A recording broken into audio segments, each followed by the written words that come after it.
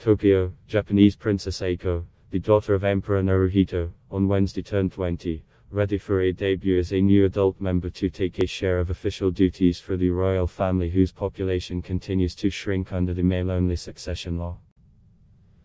Aiko is the only child of Naruhito and Empress Masako, a Harvard-educated former diplomat. She is currently studying Japanese literature at Gakushuin University, and says she is willing to help her parents by participating in royal duties.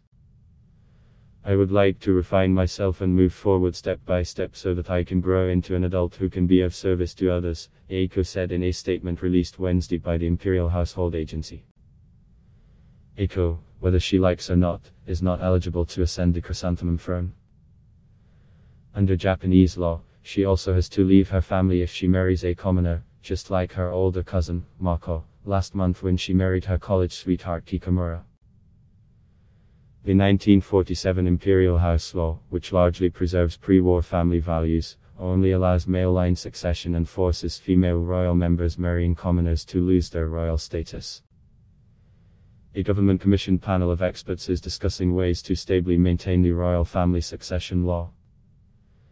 Many of its members are conservatives and have opposed female emperors, and suggested restoring now-defunct royal families to bring back their male descendants.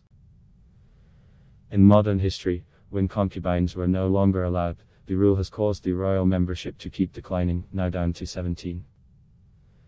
Naruhito has only two possible younger successors his younger brother Akizeno and his teenage son, Hisahito except for his 85-year-old uncle, Prince Hitachi. Hisahito is the only underage member of the graying royal family.